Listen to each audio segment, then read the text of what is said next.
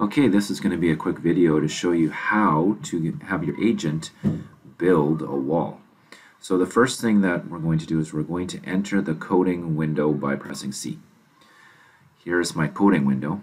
You'll see I have two codes here. One is a teleport code that when I type in TP into the text window, it will teleport the agent to me.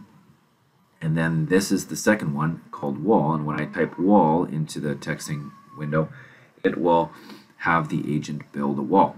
So the first thing that it does is it sets to true the fact that the agent will place blocks when it moves. So anytime it moves, it'll place a block.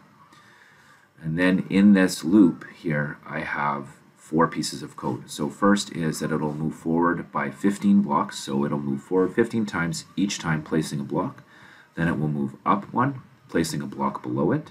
Then it will turn around, so it'll turn 180 degrees by this using the left turn twice, and then it will repeat that. So it'll come back 15, go up, turn around, and continue that. So this will help our agent to build a wall 15 blocks long by 10 blocks high. All right, let's check out how this works. So the first thing I'm going to do is hit T and teleport my agent to me. I'm going to back up so that you can see him. There he is. And I need to hit E and take some piece of equipment, so like a block here. So I have spruce wood planks here.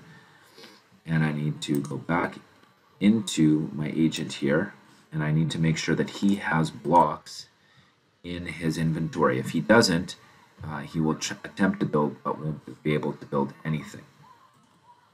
As soon as I've done that, I can type T and type the word wall, and he will start to build.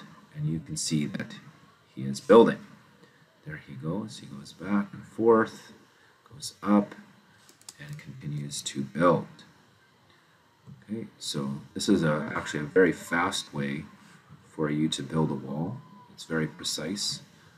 It will only build a wall out of one material unless you code it to change materials as it goes.